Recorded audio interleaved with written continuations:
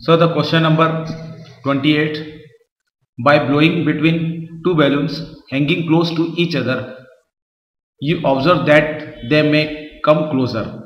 A similar phenomena is seen in, why they are coming close to each other? Because of the Bernoulli's law. So according to the Bernoulli's law,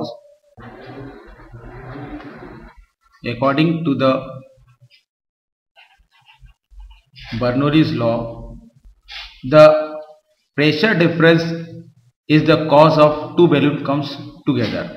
Means outside pressure is greater as compared to the inside pressure. So the pressure difference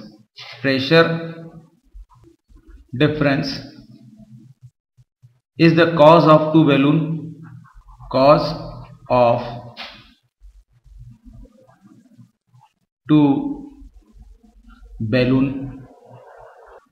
balloon closer. The similar phenomena is happening when the lifting of aeroplane. So the lower portion is higher pressure and the upper portion is the lower pressure, and that's why the aeroplane is lift up. So first answer is correct, the aeroplane is lift up. Now in the case of question number 29, a stone tied to a string is whirled in a circle. As it is revolved, the string suddenly breaks the stone. Then, as we know, in the circular motion,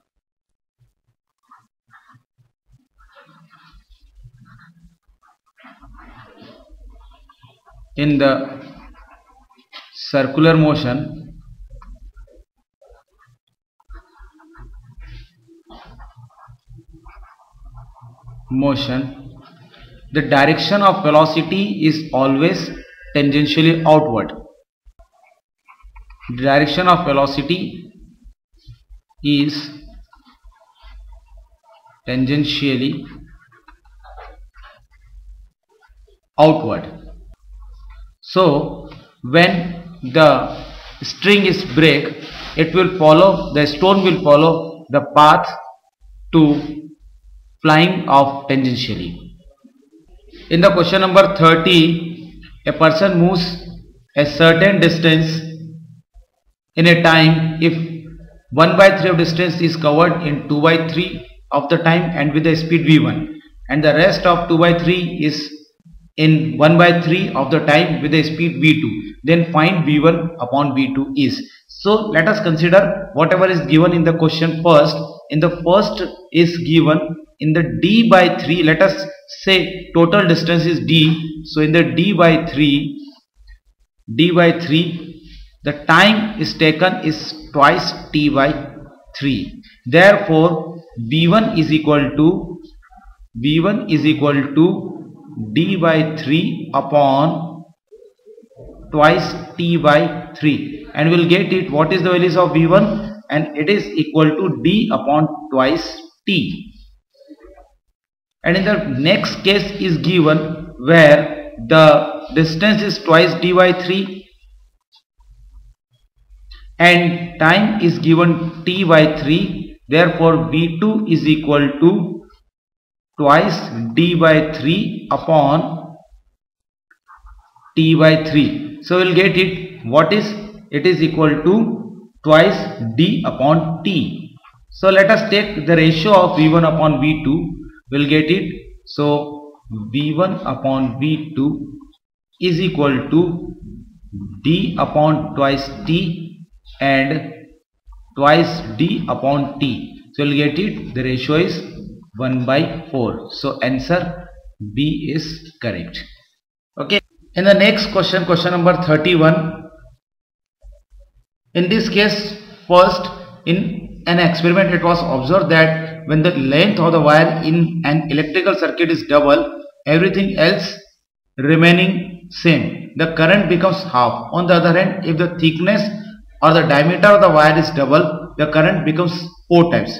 So this theme are given is for the R is equal to rho into L upon A. It means it is related to the indirectly resistance. As we know, R is equal to rho L upon A. means resistance is directly proportional to the length and inversely proportional to the area of cross section of the wire. This is the given in the questions. Now what is the question? Now started question at this place where written is 2 wire. So 2 wire W and WT of the same metal length, same metal, and have the same current passing through them. What is 2 wire W and WT of the same metal have the same current passing through them. The thickness of the wire W2 is twice that of the W1. Then the length of the wire W2 is. So here the row is same. At the same time, because 2 wire has the same current passing through them, so it means same current passing through them means if I say I1 is equal to I2, and also we know I is equal to V upon R. So if I take, if voltage are given in both the cases are same, so it is V upon R1 is equal to V upon R2. So it means R1 is equal to R2.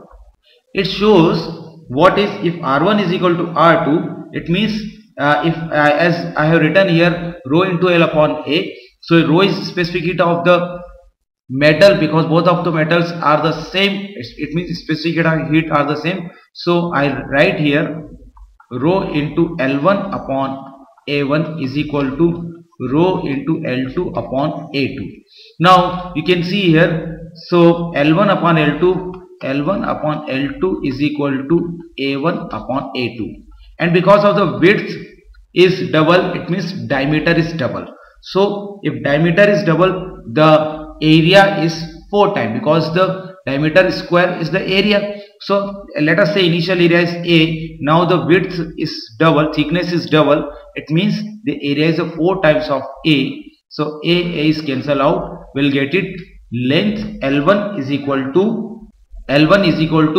L2 by 4, or the if needed length of the second is asking here, so L2 is equal to 4 times of L1. So the length of the wire W2 is equal to 4 times of the length of the wire W1. So it is, answer is your second.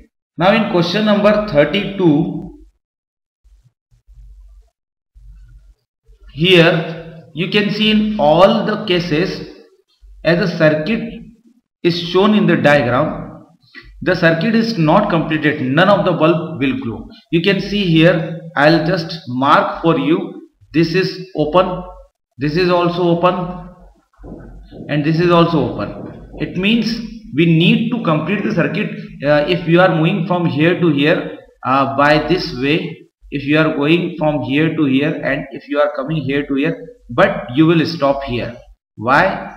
Because these two are open. It means the circuit cannot complete in any way. And if you go from here to here, then again here is open, so you cannot go further. So in any circuit, anywhere the circuit is not completed, it means none of the bulb will glow. The answer is your 4. Next, question number 33. A printed page is seen through a glass slab.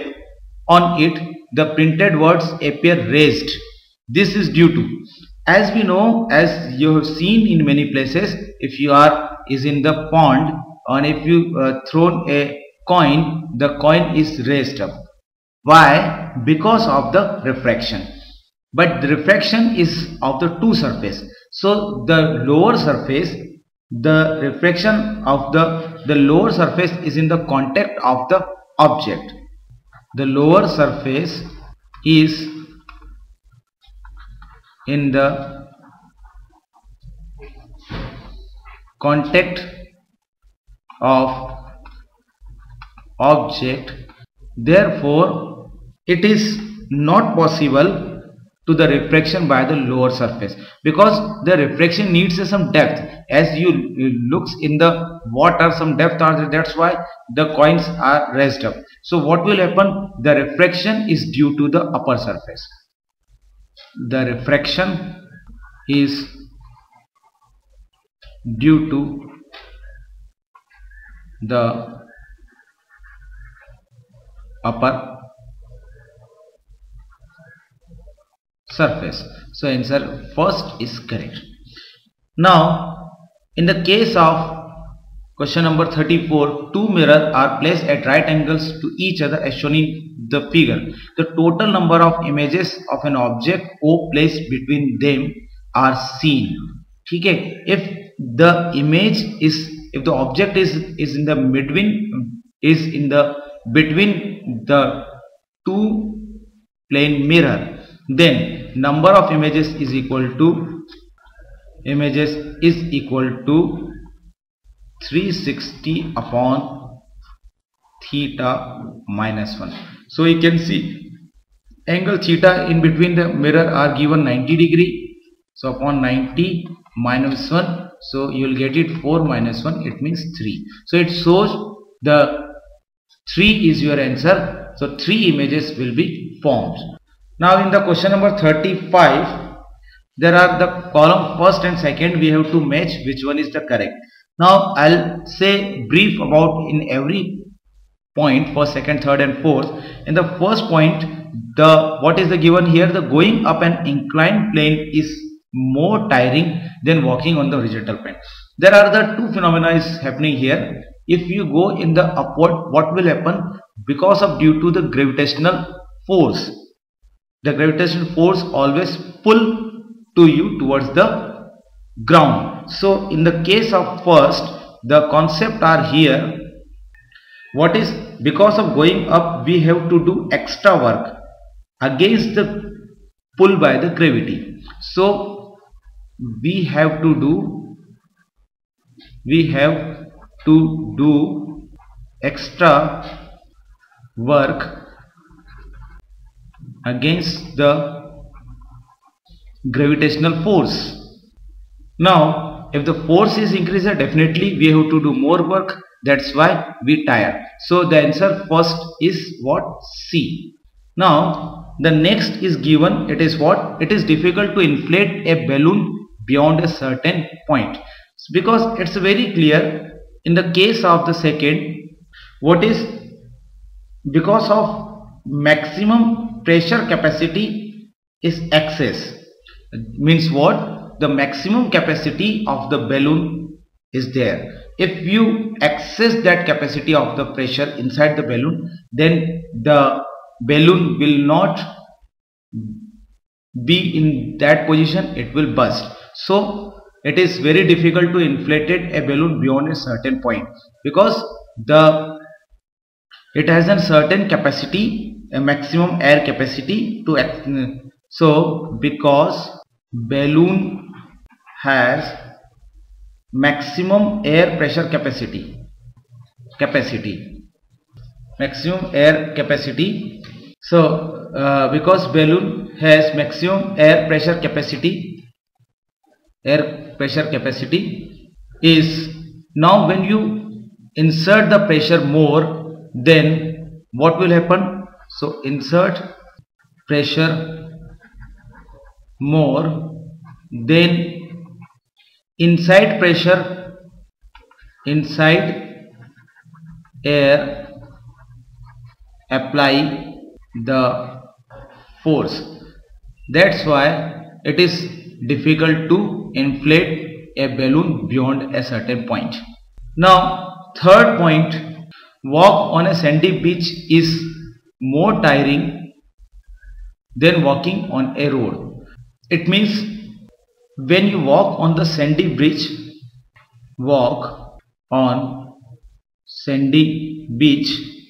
the friction is increases. The friction is increases, and at the same time the reaction force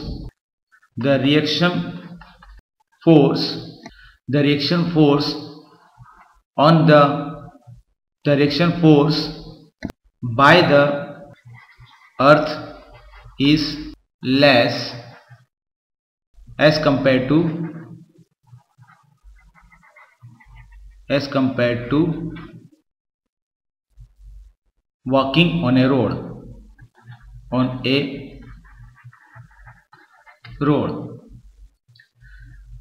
So definitely friction is responsible for this. So third is what? D. Now last one is very clear to all of you. As you know, you hangs up the any magnetic needle, it will stationary in the direction of the north south. It means the magnetic force is the responsibility of this. The earth magnetic force is responsible to stay in the north south direction. So here in the case of fourth, the earth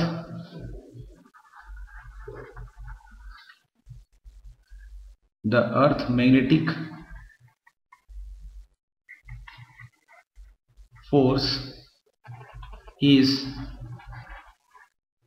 responsible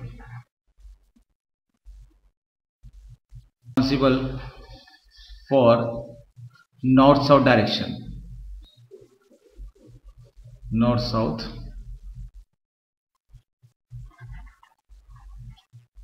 direction of magnetic needle. Now in the question number 36, of the following statement choose the correct statement. So it is very easy if you know the basic phenomena of the friction. Because of in any lubrication the friction is reduces. We know this basic concept. So as we know, the basic concept of the lubrication is what? Because of the lubrication the friction is reduces. So in all the options you can see this concept are applied here. So as we understand this basic concept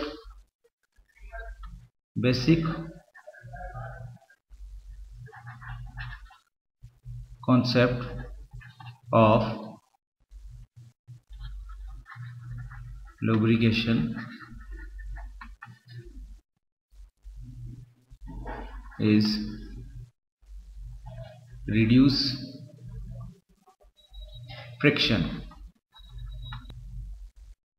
So in the case of first option, grease is used to reduce the friction in a bicycle chain. It is very correct. In the case of second, ball bearing are used to reduce friction in a fan. Ball bearing is also reduce the friction because of in the second case. In the B case, why? Because of the rolling friction is smaller than any other friction. Rolling friction is smaller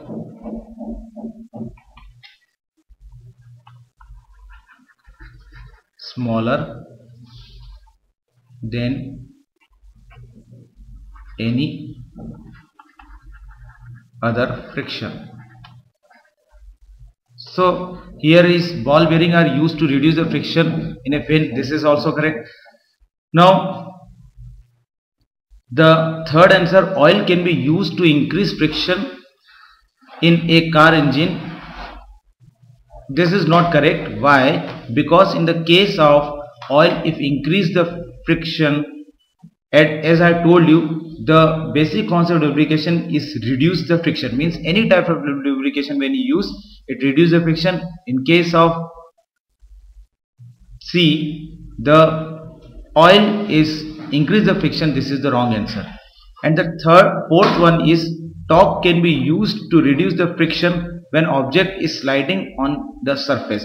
This is also the correct answer, because of the as you play on the carom board, you can find the friction is reduced when you pour or the torque means powder on the surface of the carom. So the friction is reduced with the help of torque. So answer here correct is C. So we need a correct statement. So A, B, D are the correct statements. So one statement is the correct. And the next question, if one put one's ear to the steel rail, the sound of coming trains can be heard even when the train cannot be seen. One can conclude from this observation that. So we know the basic concept of the sound. Sound travels faster in steel than air. Sound travel faster in steel than air. Similarly, sound can travel longer distance than air. Sound can travel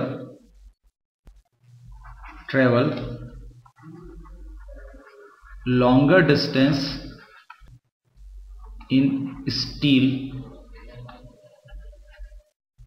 as compared to air.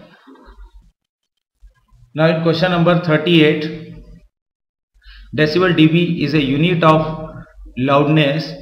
It is defined in manner when amplitude of sound is multiplied by factor of √10. This is given, it means the decibel increases the unit 10. So if